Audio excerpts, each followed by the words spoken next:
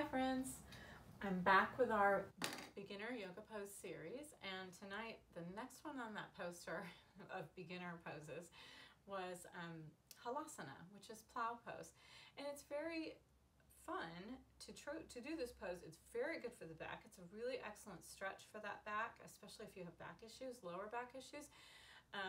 It's very peaceful. Some of the things it can do is also teach you to kind of suspend your breath, but there's also this place where you need to release any kind of sense of panic, because you do compress the throat in that halasana. It gets a little bit compressed, and you want to be able to relax it enough to not panic and be like, I can't breathe.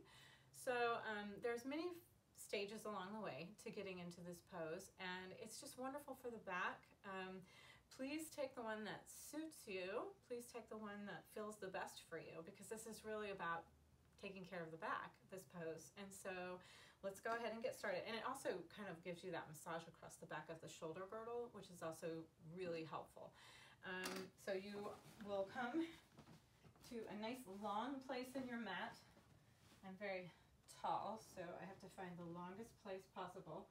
And then from that point, you just you can take a moment to sit here in this nice staff pose, and you see how like two lines of energy.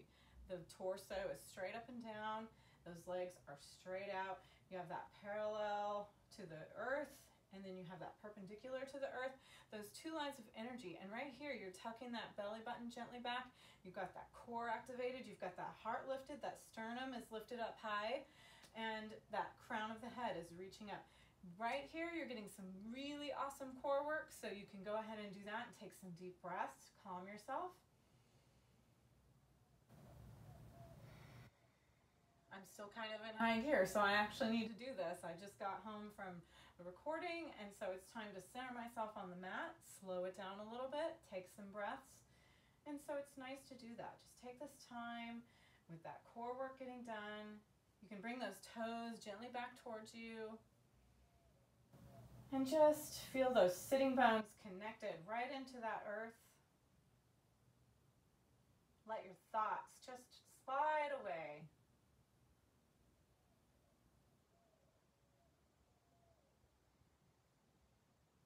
Taking those nice deep belly breaths. And then the nice thing with plow pose is you get to lie down. So you just want to roll. Keep that chin tucked into your chest the whole time. That way when you roll down, there's no pressure on that neck. And you can come into this lovely Shavasana pose right here. Except we're not going to do that. We're going to go for plow. So right here in building up to plow, you can just come into this nice little knees bent, feet parallel. They're about hip distance apart. Now you notice that your low back is a little bit dipped off the floor here. So if you want, you can bring those knees into the chest and just kind of rock gently. You can take your hands underneath your knees and just rock in this little egg. And that way, that little low back, that dip that usually raises up when you lay down, gets a little bit of massaging. And that's what's really going to feel the stretch in the plow. So right here, if you have a wall handy at the end of every day, I cannot recommend legs up the wall enough. This is basically legs up the wall if there were a wall behind me. And you just take your bottom straight up against the wall, and then just extend your feet up that wall and just relax. And here your back gets that relaxation, that bit of a back rub. And the blood will rush back towards your heart, and you can just lay here with your arms just splayed out a little bit, palms up, and just breathe away all the stress of the day. I highly recommend this at the end of every day or the beginning to energize yourself and get yourself ready. So right here, you still got a little bit of core if you don't have the wall. With the wall, you can just utterly relax. But without the wall, you're going to activate those heels towards the sky, and you're getting some core work here. But then with the plow pose, the halasana, you're bringing those legs back. So you're bringing them even closer in. Now also, you know, you're going to be getting a hamstring stretch here. And you can do anything you want along the way. So if you have a couch at home, you can do right here. You can take your legs up onto that couch cushion. Imagine there's a couch right there. Or a chair. Or you can take a pillow, and a nice fluffy pillow, and you can kind of pick up your bottom and get that pillow under there, And that helps bring those hips up a little higher and helps bring those feet back even further. You can use a block if you want to, but the pillow is a little softer, and then you could stack up the pillows and it helps bring you up even higher, like if you have a couple pillows, and that's going to help bring you back to this nice stretch. Now you notice I have this little stool here as well. You can use a stool behind you, and there you're kind of activating your arms at this point. And then if you come into that full plow, then you won't have that stool in the way like I do. So those toes are just going to drop down behind you. Let me see if I can quickly move that stool out of the way. So you're going to come into that full plow if you can, but like I said, anywhere along the way you could be building up pillows underneath your low back, underneath, and just keep stacking them up to kind of support you. Now you feel that come into the back of your shoulders at this point. You also want to make sure that you've got some padding underneath your neck. Always, always, always guard your neck. And we like to say that that space, that kind of dip in the hollow of your neck, there should be room to slide about a half of an apple underneath there.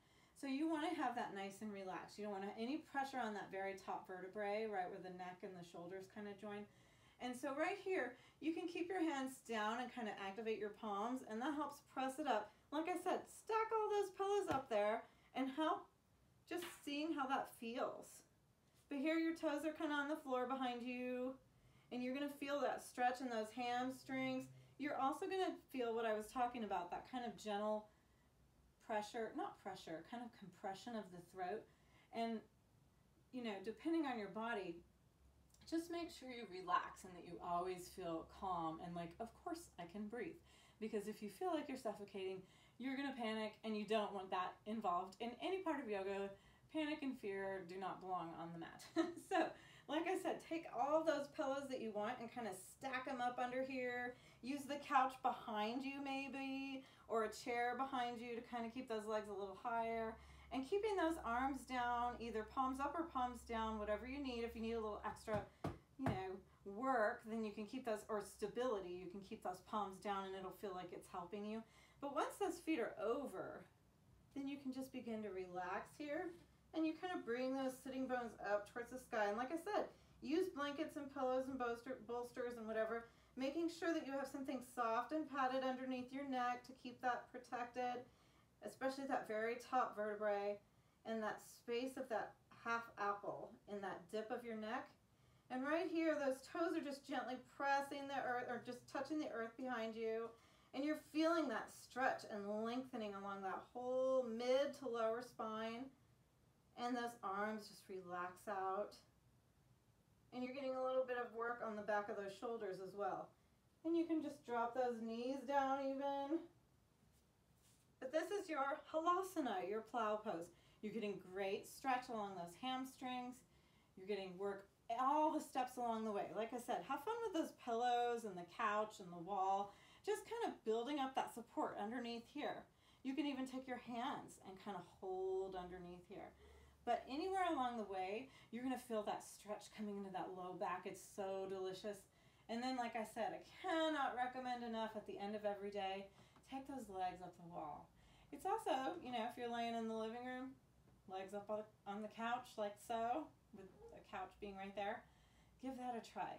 All those things are so good for the back, so good for those hamstrings when those legs are straight back behind you, and they're just fun, and your kids will want to join you in it as well. So enjoy halasana, plow pose, and let's all breathe and relax together, because the light that shines in me honors that light shining in all of you, and it unites us all.